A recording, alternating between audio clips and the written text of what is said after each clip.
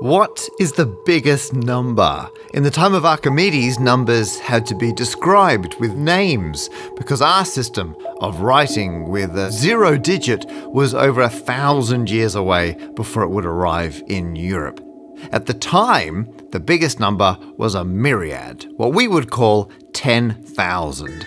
Archimedes had bigger aspirations than that. Archimedes believed that everything could be described and understood using mathematics, which was going to require a much bigger number than 10,000. So he came up with a new system to write bigger and bigger numbers.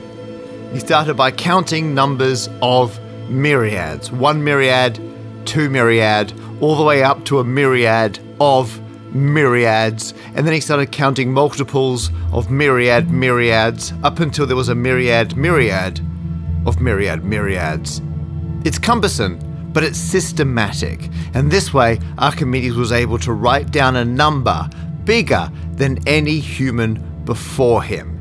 His goal was to tame the seemingly infinite universe and prove that no matter how big reality might be, he could build up a number large enough to count anything within it. To prove this, he set about calculating how many grains of sand would fit in the universe. But he used very small grains of sand, a fraction of a millimeter each, and at every step he assumed the biggest number possible. If there was any uncertainty, Archimedes, for the sake of safety, would round up to the biggest possible value it could be. His goal was not a precise measurement of how big the universe was and how much sand could fit in it.